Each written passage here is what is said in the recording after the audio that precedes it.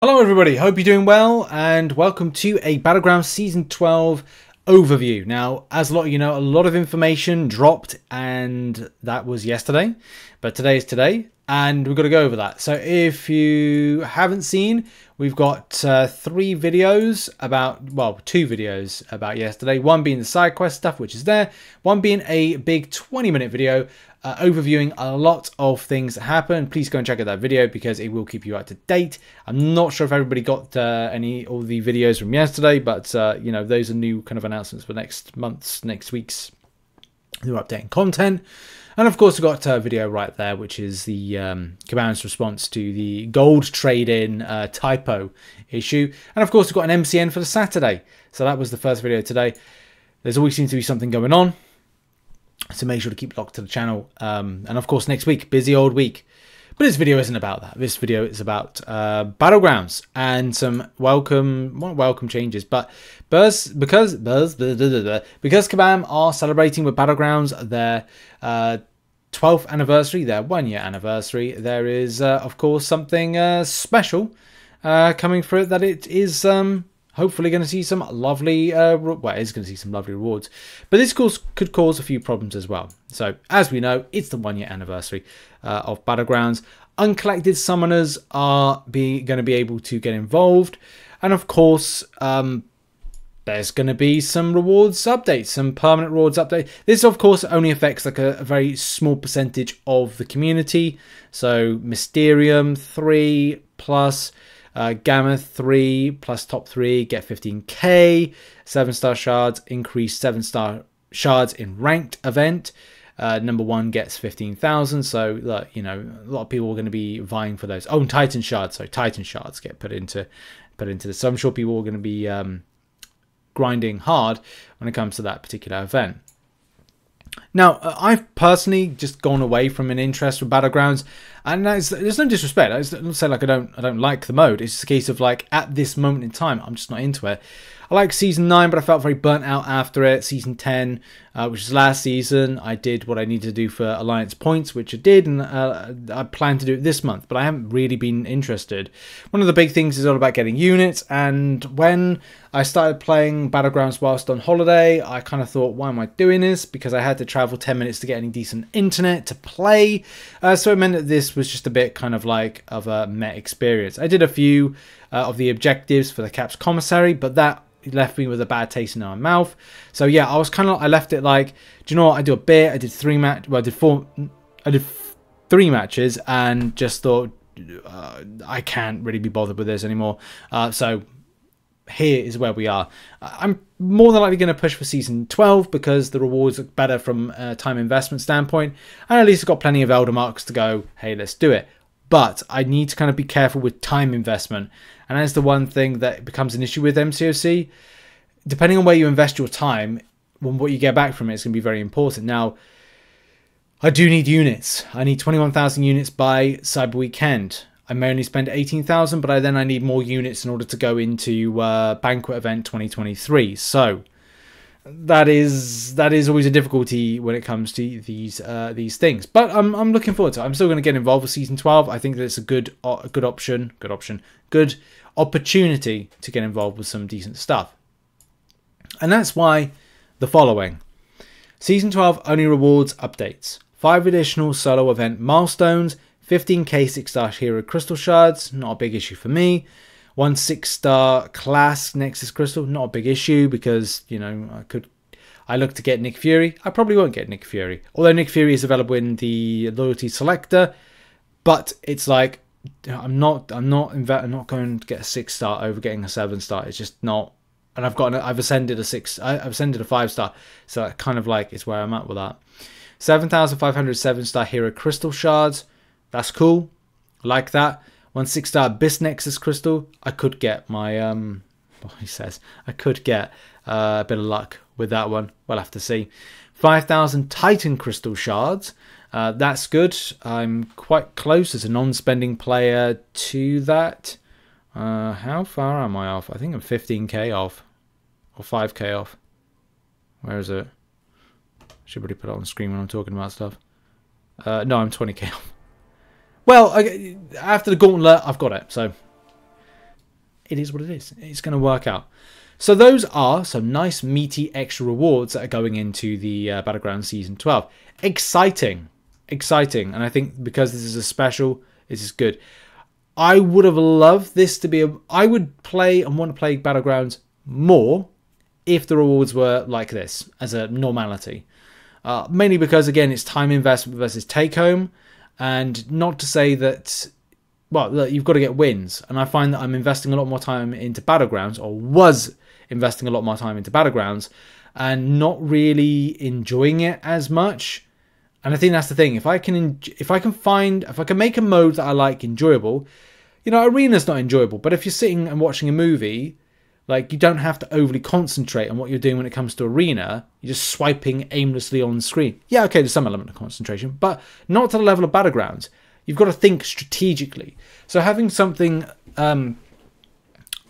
yeah, it's just nice to kind of invest your time in kind of like different scenarios, different times. You have to really concentrate when you're playing Battlegrounds because you have to win. That's the thing, you have to win. Or taking part. No, you have to win. Like, you don't climb anywhere if you don't win. That's very different in mode investment. The same thing, I think, with incursions, but it's kind of like competitive and mortal concentration. I think we should do like a graph that has a concentration curve and how, say, event quest is very low concentration to like maximize rewards or whatever, and the same thing with incursions. Arena, low concentration to sort of like middle of the road rewards, but units are premium currency. In any case, I think there might be someone out there that gets what I'm talking about. If not, it just sounds like nonsense. But in any case, alliance side of things is very important. Our alliance has done and continues to do very well when it comes to the Battlegrounds alliance side of things. So that's something, of course, get involved with. I'm not quite sure if there's any, like, the issue that we've got with 2 additional milestones is the same thing we had a few seasons ago. If you've seen my videos where I've covered alliance Battlegrounds points take home, then of course you'll know that it can be a bit of an issue. And how is it an issue? Well, it's all about investment. So a good example is, can we get the calculator? Calculator. So if we have, I need to get that video back up again. Oh, what? I can't have the video up. That's annoying when you can't have the calculator and the video up at the same time. I really wanted to have them both there to kind of go over. Oh no, I can. Right, bring that back. So before, when we did the calculations, is that if there is a I'm not saying it is, I'm not saying it isn't, but let's go off of what it was last time. Every alliance member was putting up 400,000 points in order to get all the milestones. Now, if you're putting up 400,000 points, and then that's times by 30 people, it's 12 mil.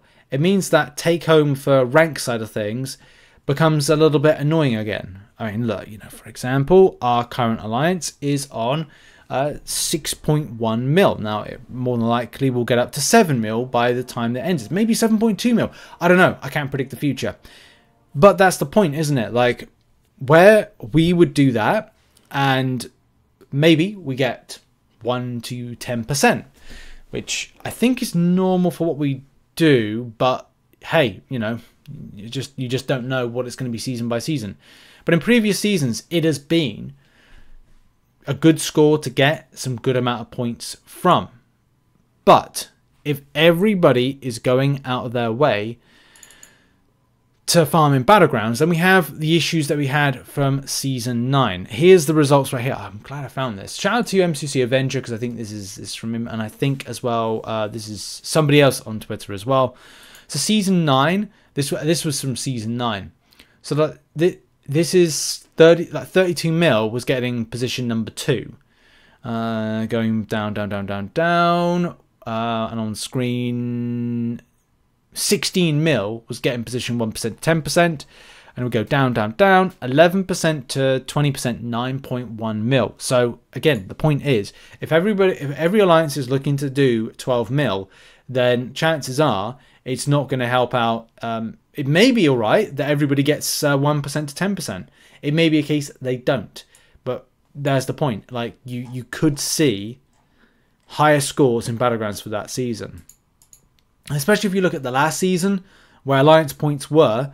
If your alliance did, for example, 12 mil, which is, yeah, right there, 12 mil, you put yourself in position 76, thus getting some good rewards from that take home.